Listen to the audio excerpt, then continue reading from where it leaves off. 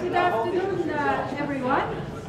Thank you for being here for this exciting presentation. I look forward to it. My role here is to introduce the department head, who would then introduce the speaker.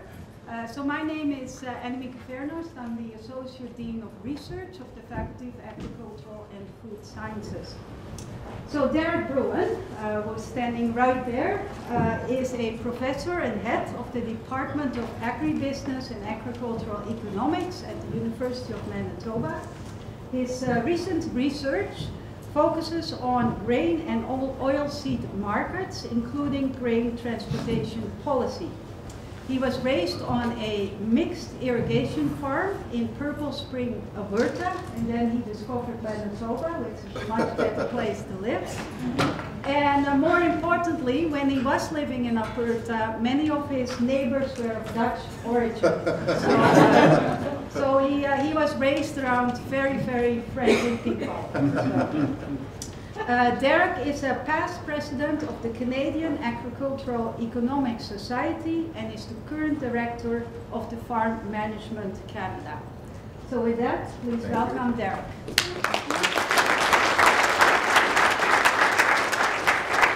Okay, I'm going to share introduction duties with Dr. Barry Prentice. On behalf of Agribusiness and Ag Economics, I would certainly want to thank the speaker for coming. And I'm looking forward to hear what you have to say about the protein supply chain. Your trip here was sponsored in part by the Solomon Sinclair Institute for Farm Management. And I think it is good farm management to understand what happens past the farm gate. And there's lots of that in the work by Dr. Charlebois. I also wanted to say that the trip was also partially funded by the Transport Institute at the Department of Supply Chain Management, and that was to come to attend the Fields on Wheels conference tomorrow. The Fields on Wheels conference is a conference that looks at the entire supply chain from field to final consumer. It has been the brainchild of Dr. Barry Prentice since he was in this department, is that right? When he was very, very young. So this is the 24th Fields on Wheels conference tomorrow. And Barry's been involved in that for a long time. He's a long-time researcher on the economics of grain movement and the entire supply chain. I've welcomed working with him on this conference. I've learned a lot about railways working with him. And someday, if you want to have a long conversation about transportation, ask him about moving by air. So please welcome Dr. Barry Prentice.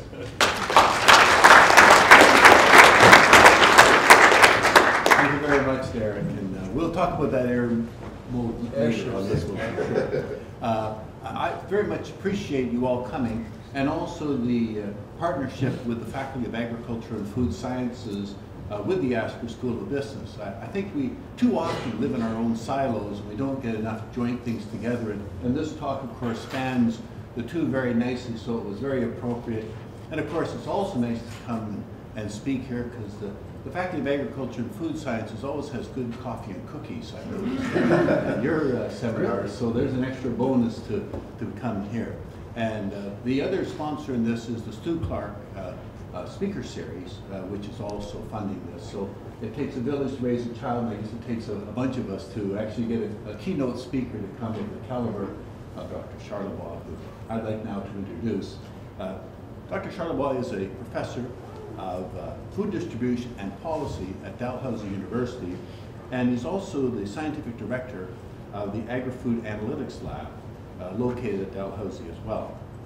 He's a former dean of Faculty of Management at Dalhousie, but before joining Dalhousie, he was affiliated with the University of Guelph. He worked there some 7 years, and also founded or co-founded the RL Food Institute there, and was the associate dean in the College of Agribusiness and Economics.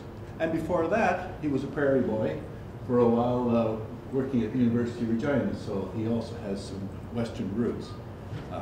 Sometimes known as the food professor, he has current issues in a broad area of food distribution, security, safety, and traceability, one of my interests as well.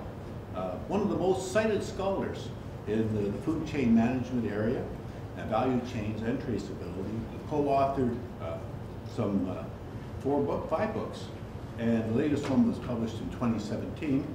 I can give you this information later, but I will tell you he's also widely published in academic journals and appears in the media a great deal with the likes of New York Times, Boston Globe, Wall Street Journal, The Economist, and those who read the Free Press still. I see him regularly in the column in the Free Press, so very widely discussing aspects of food and transport distribution that goes with that as well. So without further ado, Dr. Charlebois, please come and talk to us about fake food, I guess. Thank you. Thank you very much, Barry. Well, good afternoon. Thank you for coming, and thank you for inviting me. It is my 4th trip to Manitoba this year, so 2019 is my year, I guess. I was actually in Brandon in January at -35, talking to cattle producers. My year started with cattle in Manitoba, talking about the great protein crisis. And now I'm here before you on Halloween Day. Tomorrow is World Vegan Day, by the way. Do you guys know that? Yeah, World Vegan Day. And so there's lots of discussion about proteins in general. And people are trying to figure out what's happening. What's the future of proteins? Are we seeing the end of beef? Is beef dead? Well, beef is dead. It's just the sector itself. The sector itself, is it really going to suffer as a result of seeing a massive number of consumers looking at different options? So this afternoon, I want to talk to you about obviously what's happening in the marketplace. I want to talk to you about some strategies that I've seen. I'll also talk about the research backing up some of the claims, or perhaps false claims, coming from different interest groups, companies as well, and hopefully we'll have some time for a discussion. Do we have a clicker, or I just go the old-fashioned way? Oh, by the way, Mr. Camera, get used to it. I move around a lot, so but I'll stay right here. I won't walk in the aisles. So this is, as you probably would have guessed, it is the first page of Beyond Meat's website. Who has heard of the company Beyond Meat? You are not living under a rock. Beyond Meat is now a well-known company. It's 11 years old. It's hardly a startup, really. But we started to hear about Beyond Meat only a couple of years ago. But since day one, since 2008, when the company started, it's been infatuated with this concept of replicating beef. What beef does in your mouth, what beef does on your grill, everything. On your website, on their website, it shows better. That's why I circled the word better. Better than beef. It's more sustainable than beef. It's better for your health. That's what we've been hearing a lot. Is it true, though? Is it factually true? This research actually backed these claims up. And I would argue right now the market is absolutely confused, because really we've seen studies suggesting this, we've seen studies suggesting that. Have you guys heard recently about this red meat consumption study telling everyone that red meat is actually good for you? You guys hear about that? Well, the first author is a friend of mine, Brad Johnston from Dalhousie. And my goodness, we had coffee last week together, and he got the nastiest emails. Go on Facebook, you'll see terms like planet killer. You'll see horrible names thrown at Brad. It was really, really sad to watch. There's a lot of nastiness going on, and this nastiness, I think, comes from this fascination of comparing one with the other.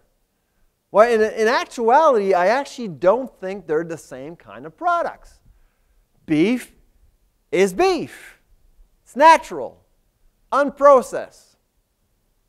On the other hand, you have Beyond Meat, 27 ingredients, lots of sodium, you know. And of course, I had the pleasure to meet the CIO of Beyond Meat in New Orleans at the IFT in June, which is the International Food Technology Show. And he was telling me, you know, Sylvain, yes, we know it's processed, not that healthy, we get it. They're changing the formula. They're actually making the product healthier. That's great. But it's going to take a while. But right now, I would say that we are dealing with a highly confused marketplace. And when it comes to proteins, people don't know what to do. But they are concerned about a couple of things. The environment, climate change. Hurricane Greta was in Canada. I think she's still in Canada, isn't she? Yeah. Greta Thunberg, 16-year-old, going around the world, preaching about this climate crisis. And it doesn't matter where you stand on climate change. The climate is changing, okay? And consumers, all of us, feel more empowered, I would say, to make a difference. If you are going to work in a car in Winnipeg, it's because you probably need a car to go to work. And that's probably not going to change anytime soon because it gets cold. But how about breakfast? How about lunch?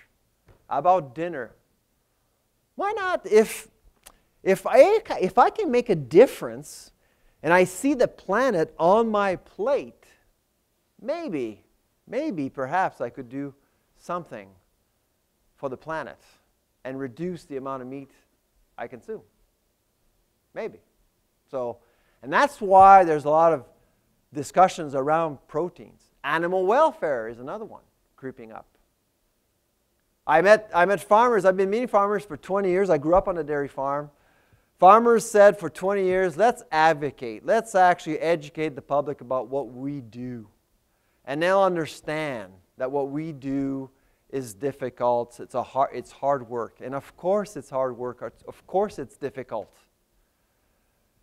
But I think what's starting to happen is that more and more people are starting not to like what may happen on farms. You know, I grew up on a dairy farm. Impregnating a dairy cow, it's part of the process. Taking away a calf from the mom, milking a cow for 10, 15 years, then go to the slaughterhouse, that's what we did. But when you start talking about that to an urban person who's never been on a farm, all of a sudden you see in their eyes, wow, is this right? You know, is this what we should be doing? And so that also is and health is another one. Health, which goes back to my buddy Brad's study about red meat consumption.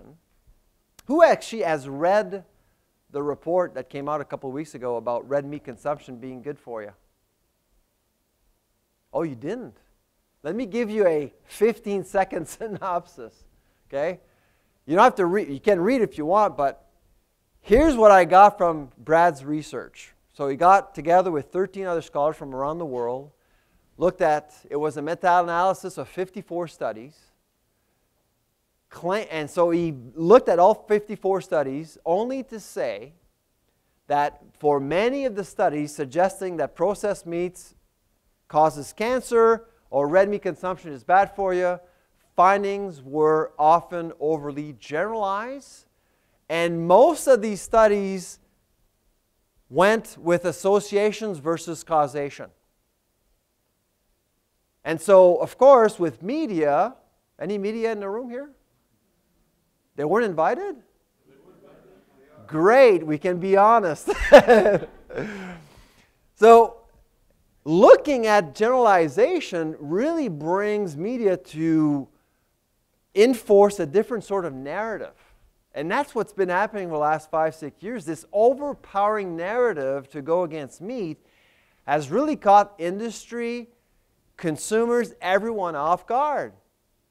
So This is why I think the study that Brad came out a couple of weeks ago really points to how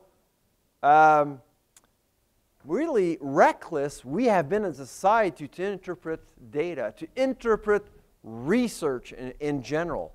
And that's a sad state of affairs, and I'm very concerned about that. Confusion. This summer, our lab, we asked Canadians, so what factors Canadians feel have largest negative effect on the environment? Look at animal agriculture. We did ask Canadians, what is the most important factor when it comes to the environment in the economy? 7% of Canadians right now believe that animal production is the worst menace for the environment. We all know in this room that is not necessarily true. Of course, animal production really releases a lot of gas emissions, but it's not the number one cause. That graph to me shows that there is a lot of confusion around how important this problem really is. I'm not saying that we shouldn't be doing anything about it, but there's lots of confusion. Weaponizing research. This is a major threat, and I want to speak to the students in the room for a second. Okay? One study does not set an absolute. Science is not an absolute. If a study claims that margarine is bad, if a study claims that red meat is bad, this is not the end. Look at the ensemble of studies. Oceana, Canada, a group I actually used to work with as a volunteer, based out of Ottawa, their goal is to preserve ocean sustainability. You may not be aware of this group, but for the last 2 years, they've been releasing these reports about food fraud. They didn't do a study in Winnipeg, but they covered Victoria, Vancouver, Calgary, Ottawa, Montreal, Toronto, and Halifax. And they claim that 61% of all the seafood we eat in Canada is mislabeled. So I do work in traceability. If you ask me, is there a food fraud problem in Canada? I would say absolutely. Absolutely. 61%? I don't know. Look at these results. So I actually provided to some of my group an inventory of key research studies on seafood labeling. And mislabeling rates are way below 61%. That 41% out of the US looked at 15 sushi restaurants in LA. Are they sushi restaurants in Winnipeg? Yeah. If you like sushi, listen, if you go into a buffet, all you can eat sushi buffet for $10 a person, you know, ask yourself a question. Okay? That's what so yeah, be careful what you wish for. So food fraud is there, and it's fixable. It's something that the CFI is working into, and I'm actually on a strategic committee to help the CFI resolve this issue. But Oceana deliberately used research to send a flawed message to the public, and all we heard in the media that week was 61%. Last week, I went to a fish factory in Montreal. Sales are down 47%. And that organization is ocean-wise certified. They apply traceability systems, state-of-the-art traceability systems. They're going to have to lay off people. And this is really concerning to me. So when you think about all the information being sent all over the place, it brings different people to make bad decisions. Look at Germany looking at implementing a meat tax. It came out this summer. In the fall, over 5 universities, public universities are now banning beef from campus. The first one was in England. the University of England in London. Incredible. When you see that happening, you wonder, wow, policy is being affected by all this research that may be right or wrong, but research is not about right or wrong. It's about really seeking more knowledge. And we forgot about that. And the protein war of 2019 was galvanized by that confusion as far as I'm concerned. McDonald's. Are you guys hungry? No? I think they are, actually. McDonald's is a good example of how a company is really hedging against what is being perceived out there. So McDonald's for the longest time has been champion of Canadian beef, Canadian agriculture really. And now it's actually running a pilot with Beyond Meat in Ontario. 29 stores, 29 restaurants are selling consumers the so-called PLT, plant, lettuce, and tomato. It's not a joke. It's true. A brand. That's McDonald's. Come on. McDonald's is a huge network. Now, if you ask me tomorrow, will McDonald's actually sell Beyond Meat products everywhere? I can't see it because Beyond Meat is nowhere near big enough. McDonald's is a massive network. But they're trying it. They're basically looking into it in Southern Ontario. And it's the only place in the world where they're trying this plant-based formula. Canada is a protein lab for McDonald's. But if you talk to cattle producers, they're very upset with this. It really goes to the core. It's treason. They feel betrayed. When I was in Brandon in January, that's what I heard. When I went to Regina in February, that's what I heard. When I went to Red Deer, Alberta in March in front of 700 cattle producers, most of them were wearing cowboy hats. That's what I heard. And then after me was Brad Wall, the former premier of Saskatchewan. He was speaking, and he said, I'm not going to mention two letters, A-W, because I don't want to upset you. And people went nuts. You know, there was an election going on in Alberta as well, so you know, they saw him as a premier of Alberta or something. But there's a lot of every time a food service company is making a decision around proteins, it's really kind of challenging thoughts and paradigms. If you thought there's 3 million vegans in the country, that's not very true. We estimate right now at Dow that there are 466,000 vegans. They are all on Twitter.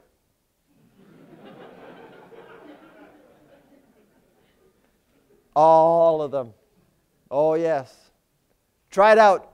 Buy yourself a nice hamburger, selfie, post it on Twitter. A second, maybe 5 seconds, you'll get a reaction. It's incredible. It works every time. Actually, this summer, I went to my favorite farmer's market, and they were selling foie gras hamburgers.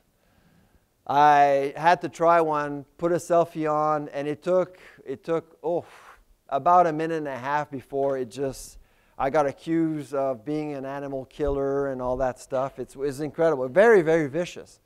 But vegans, because it's World Vegan Day tomorrow, I do want to say that we're going through exciting times.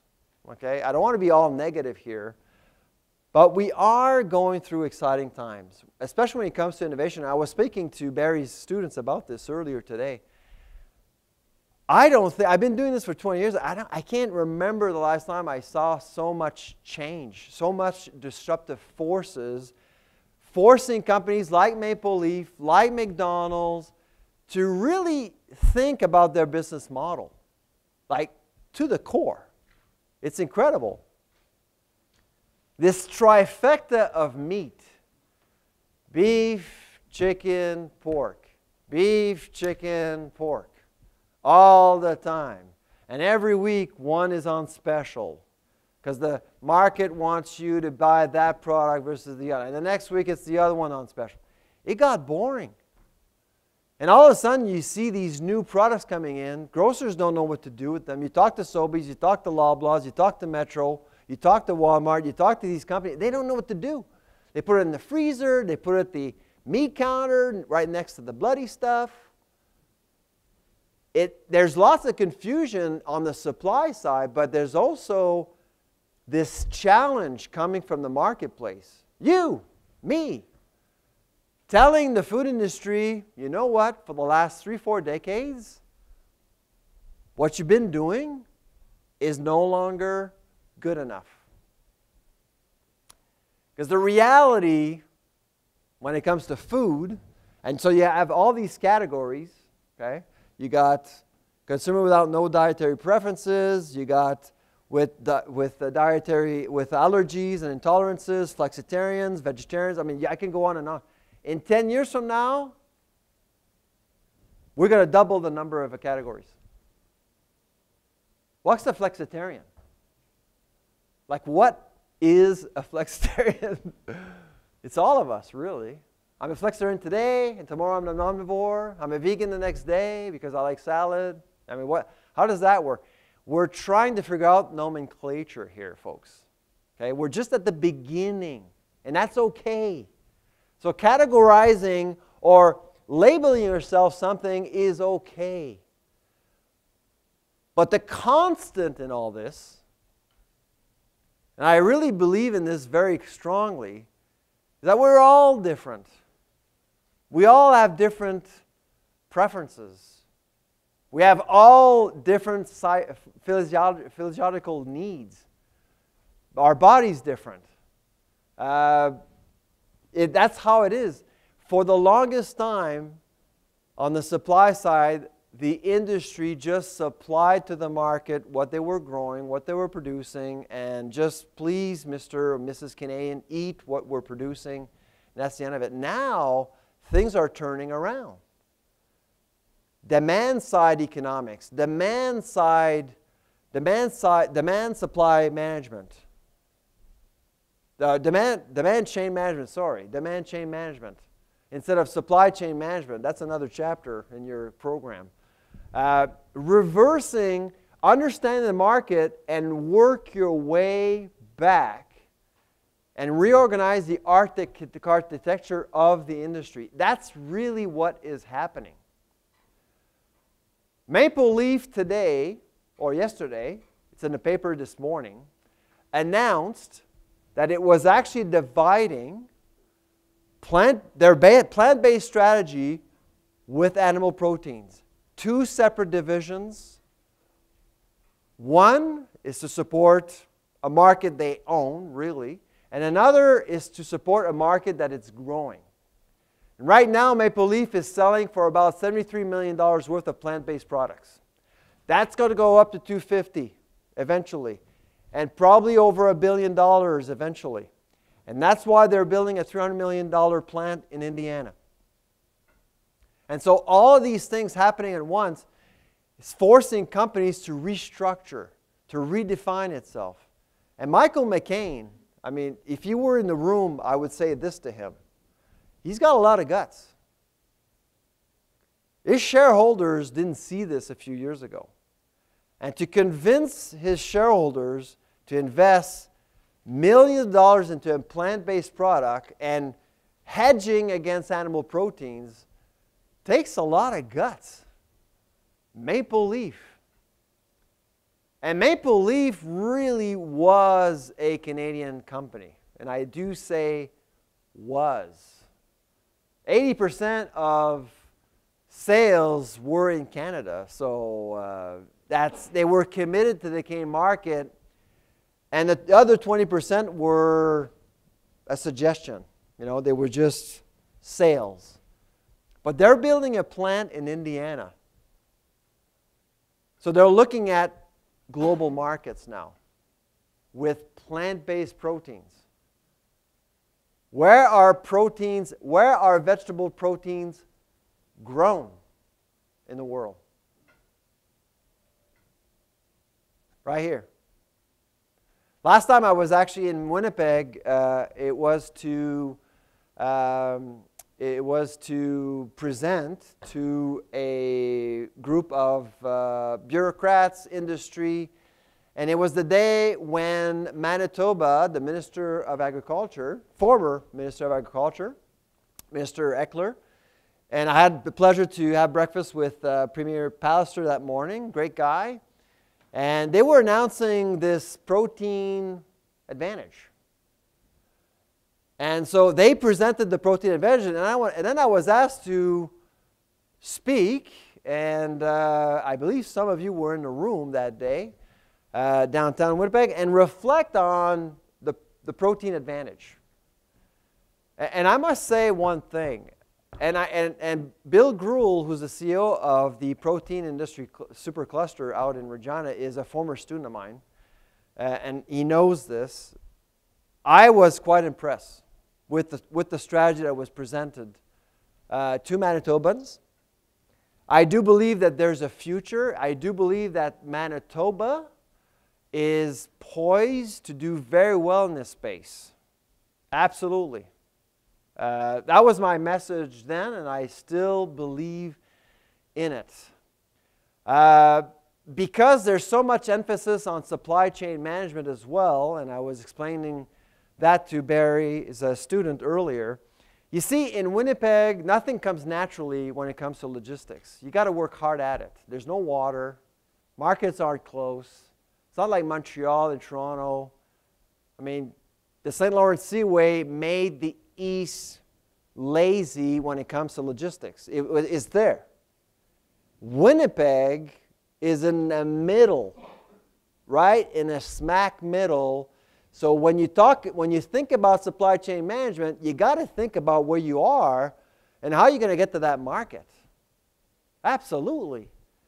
And I must salute the University of Manitoba for training students in that area, because there are very few universities that do that in this country. We need expertise in that area. It's missing. And that is why Rocket is investing here, and that's why Merit is investing in this market, and there'll probably going to be more. And that's why you need a strategy.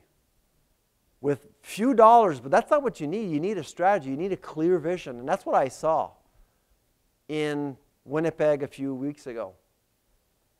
And I'll finish on a couple of comments about this strategy. A couple of things I saw as a challenge, though, is, well, you are in Winnipeg, okay? There's lots of noise in Ontario. I'm in the Atlantic now. I used to be in Saskatchewan, and I feel your frustration of never being heard. Nobody pays attention to what goes on in Manitoba. Nobody paid attention to what was happening in Saskatchewan, and frankly, no one pays attention to what's going on in Halifax and Nova Scotia. I absolutely understand it. But the story happening in Manitoba right now needs to be heard by Canadians as much as possible. No other province has figured this protein thing out as much as Manitobans. And I'm telling you now, I travel, I've actually been to all 10 provinces this year in the first 6 months. And I've returned twice. And I can tell you, what you have in Manitoba is unique. Take advantage of it. But it cannot be successful unless you make it known. You make it broader as much as possible, connecting with PIC in Regina and so on and so other provinces. It's badly needed, leadership in that area. And as the supply chain evolves and becomes more globalized beyond the borders of Manitoba, at some point, the economy pulses in particular, and I would say animal proteins will be ready to develop new markets and get to the consumers that actually do want the product. Beyond Meat should have been a Canadian company. It should have been a Canadian company. It's based out of California. It buys some yellow peas from Canada, gets shipped to California, processed, and we buy it back in a package, paying $8 at Sobeys. That's not right. We should have figured this thing out. And what was missing, the reason why Beyond Meat is American, it's just we haven't given a chance to entrepreneurs in this country. And we haven't given a chance to investors to understand the nature of agribusiness. Beyond Meat's legacy is to make investing in food sexy. And in the same month at Wall Street, you had 3 major IPOs: Uber, Lyft, and Beyond Meat. 2 of them failed miserably. And it wasn't the food people. It was Lyft and it was Uber. And that's why more and more people are looking at food as a good place to invest. But investors also understand that you have to be patient. You have to be patient. It's a low margin business, and that's not going to change. It's a low margin business, and to capitalize your operations, it takes time.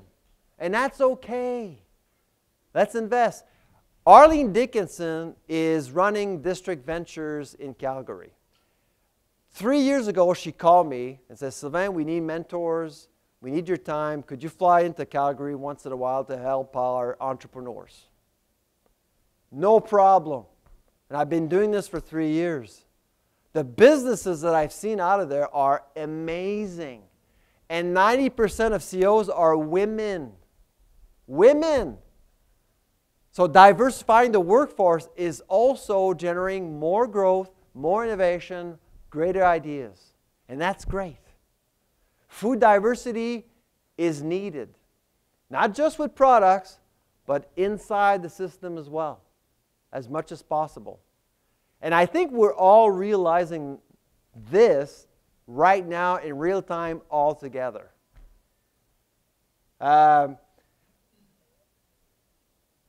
it comes to innovation, I must say, I've been very disappointed the last 20 years. What we were able to figure out was, let's actually make the grocery experience as boring as possible, as predictable as possible, and let's run bread cartels for 14 years, break the law so we can squeeze the consumer.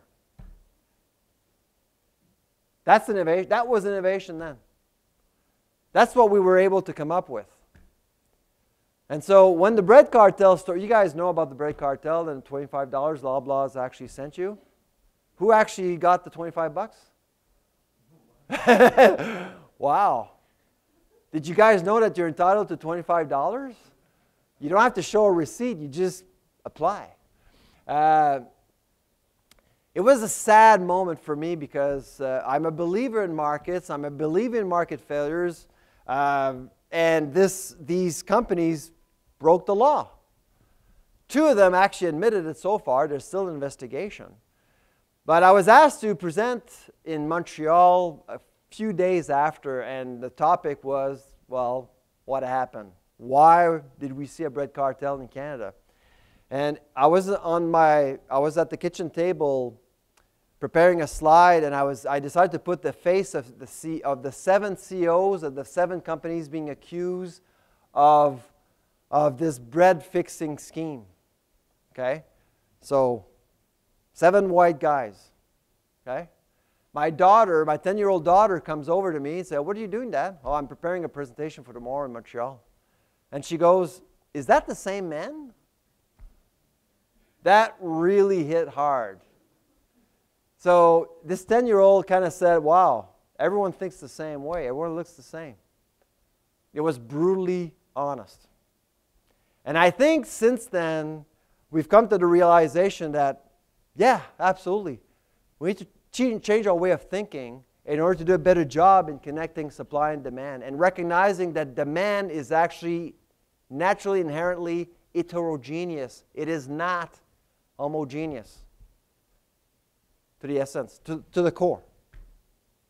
So I'll leave it at that because I run out of time.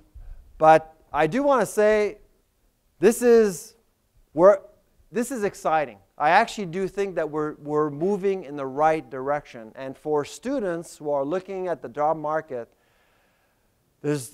I wish I was your age, to be honest. It's been great to watch. Thank you very much.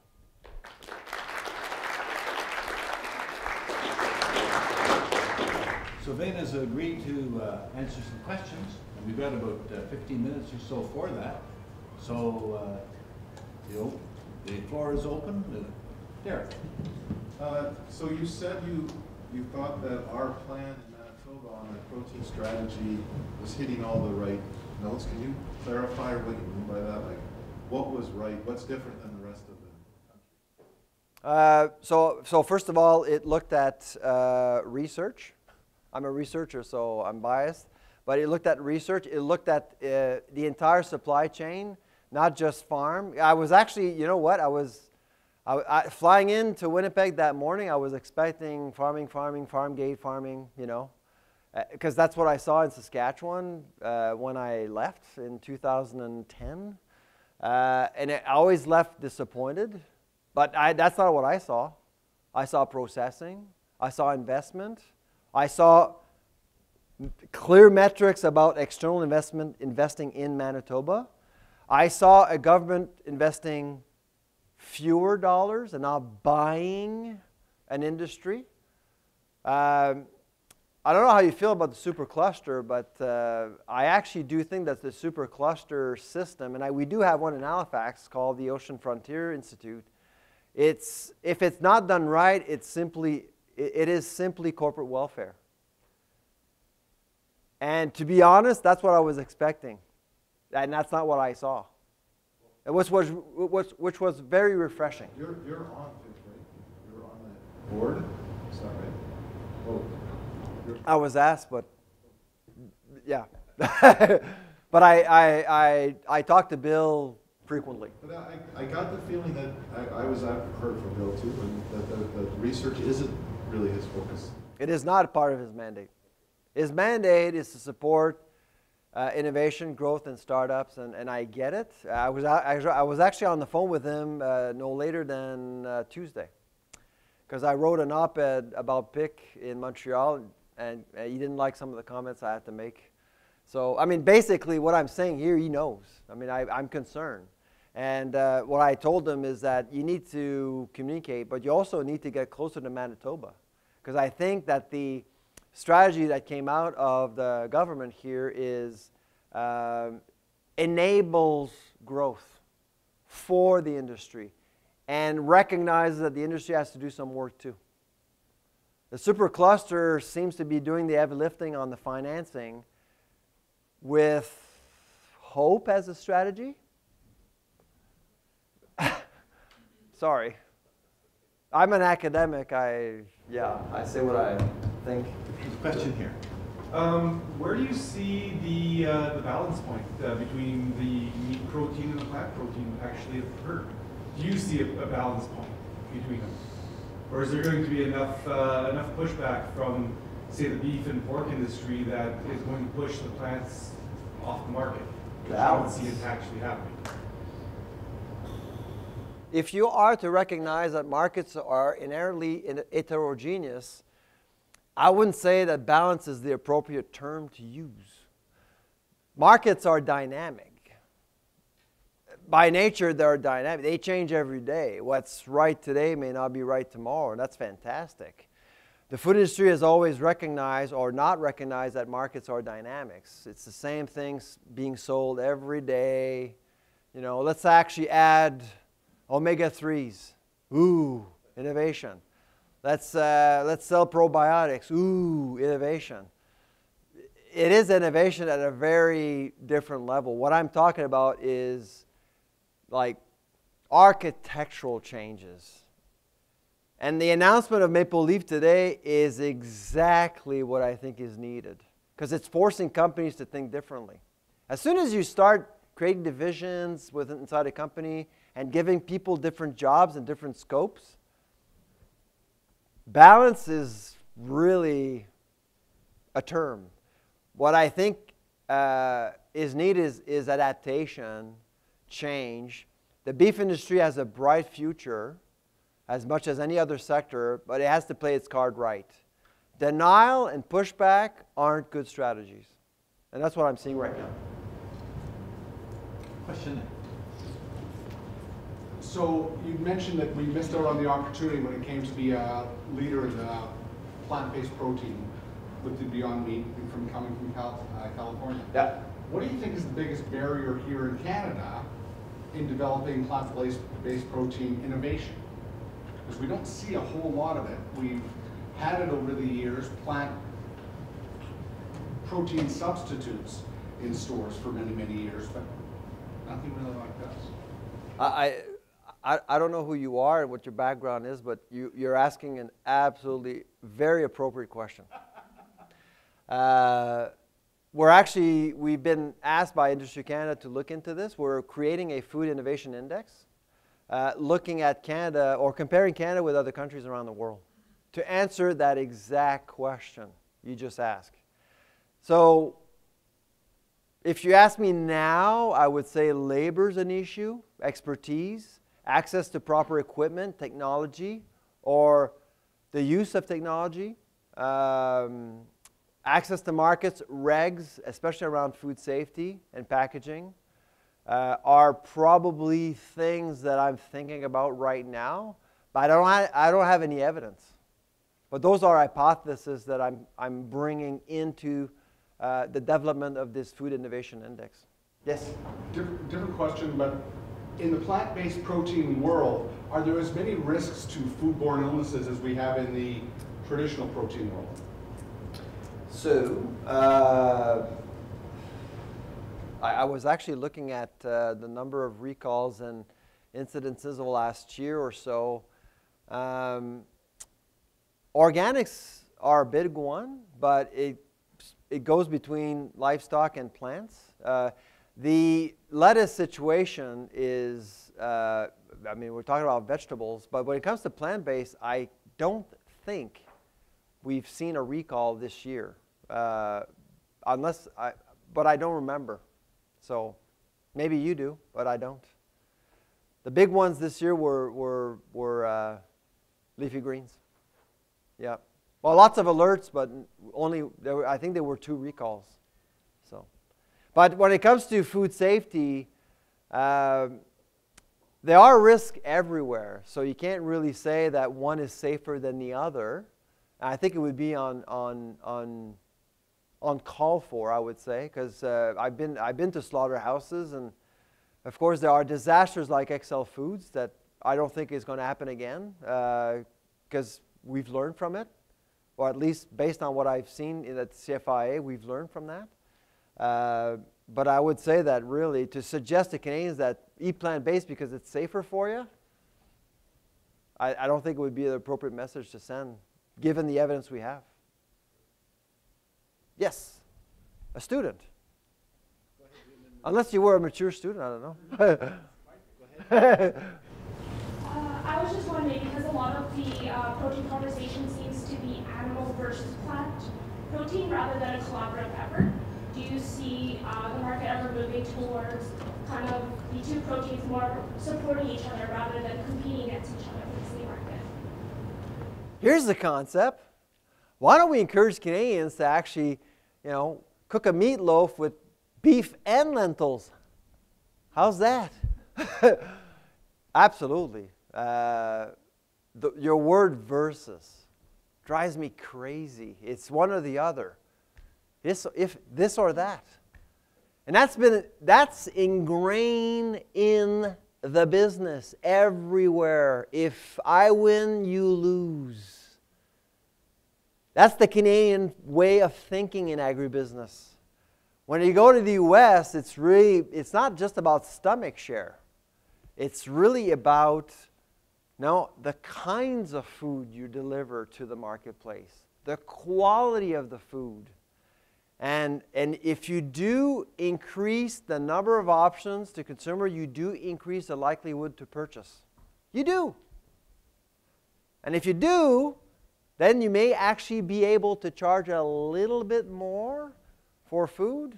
Food, I know are food security issues in this country. I recognize that. We publish Canada's Food Price Report every year.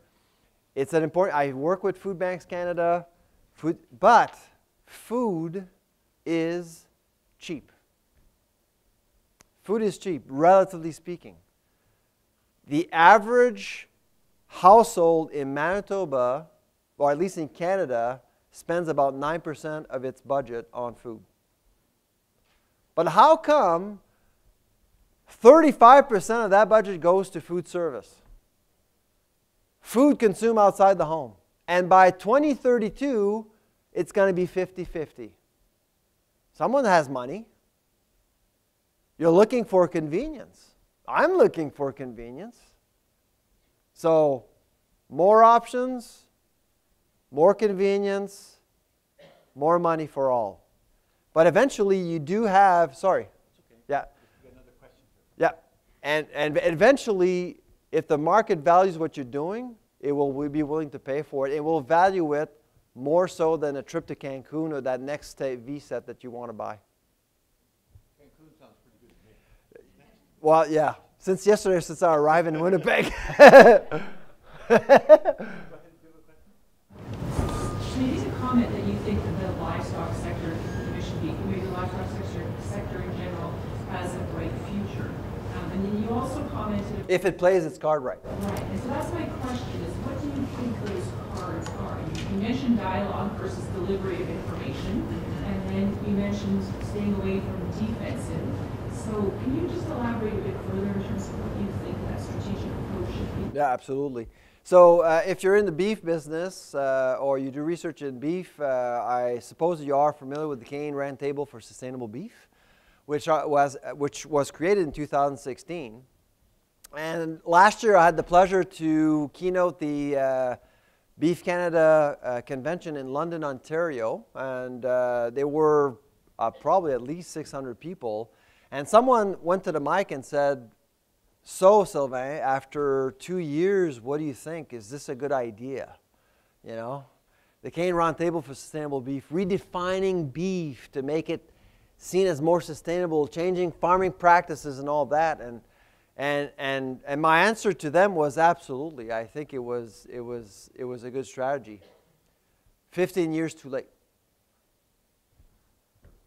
And then they went, and then the room went quiet for about 5 seconds.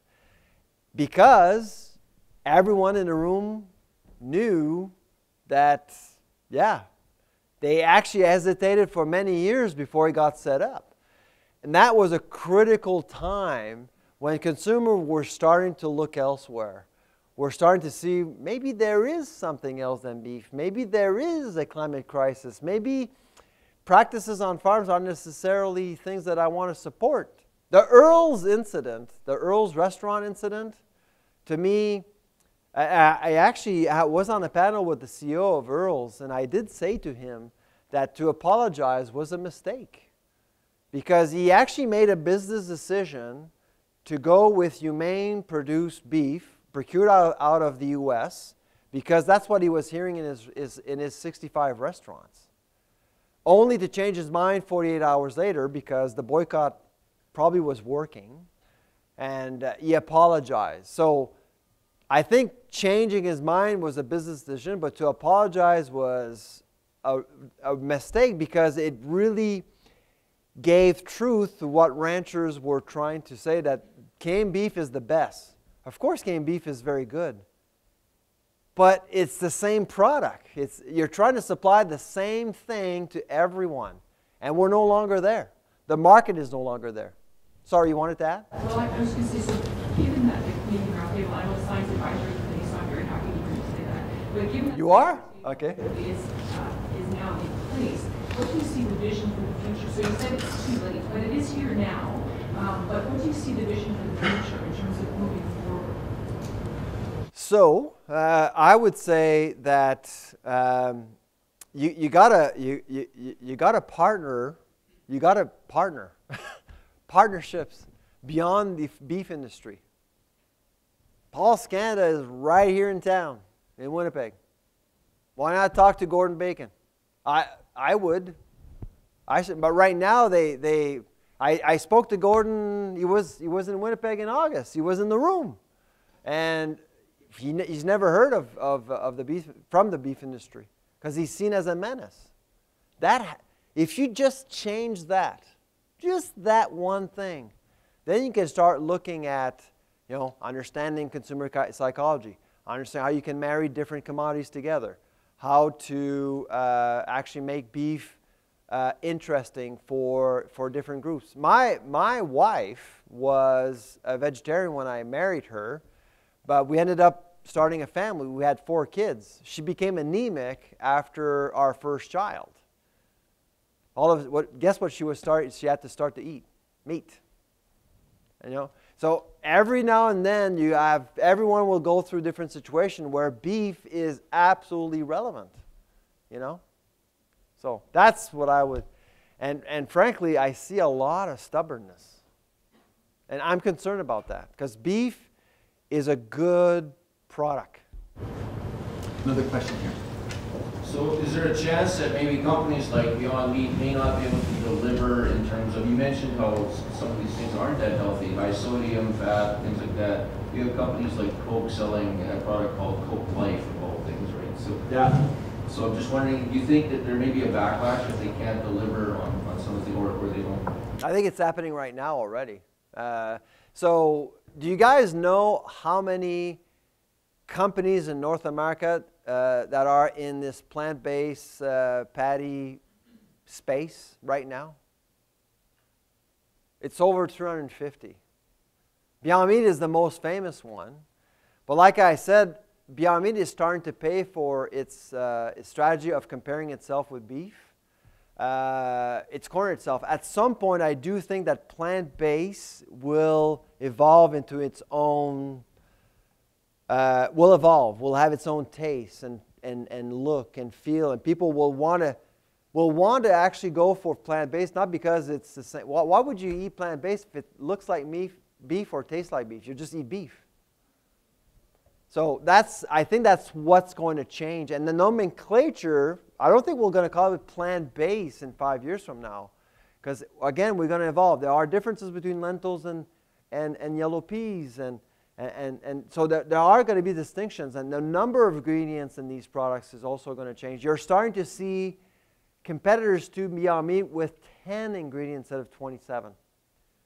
So going against Beyond Meat. So I would say Beyond Meat has had the monopoly of attention, not necessarily of the market, but it has positioned itself as being a target, what not to do, eventually. But we owe a lot to Beyond Meat, because like I said earlier on, I mean, if you would have asked me 5 years ago if plant-based manufacturing was scalable, I would say you're crazy. It became a $14 billion business. That's not bad. So, I don't see any other hands, so it's my opportunity to ask a question. oh my God, the tough one. No, very easy. Maple Leaf Canadian company, last I looked at the map, Indiana wasn't part of Canada, and that's where they put their plant. What would it have taken to put that plant in Canada instead of being in the U.S.? I thought we were going to ask Winnipeg. I think it goes back to your question. I think it was you that asked about competitiveness. I can't blame Maple Leaf. I mean, I think they decided to build a plant in Indiana because of Canadian economics, labor costs, no emphasis on infrastructure. I think there is more emphasis here, but not necessarily elsewhere. Equipment, regs around labeling, and also around food safety, big issues there. And Indiana, of course, it really is convenient for their global strategy. And I mean, it's just right there. And so, yes, we will have Maple Leaf importing products into Canada to supply Light Life or whatever brand they're going to go for. Yeah. Well, plant location is a very interesting topic, and for those who can attend the conference tomorrow, you'll hear more about that. certainly one of the things that I've been hearing, is clean water and green energy are really attractions here for locating plants in Manitoba. So that may also augur well in our future. Things we don't necessarily think of, we kind of take for granted, but they're actually very important to us. I think your energy strategy really is very attractive, absolutely attractive. It's green, it's lean. The water issue also, it's great. There's a huge advantage, and that's why you're being successful in attracting some key processing money coming from abroad. It was just unfortunate that you weren't far enough, you weren't further enough in your strategy to keep Maple Leaf here. Well, on that note, I'd like everybody to join me, please, and thank Dr. Charlebois. Thank you.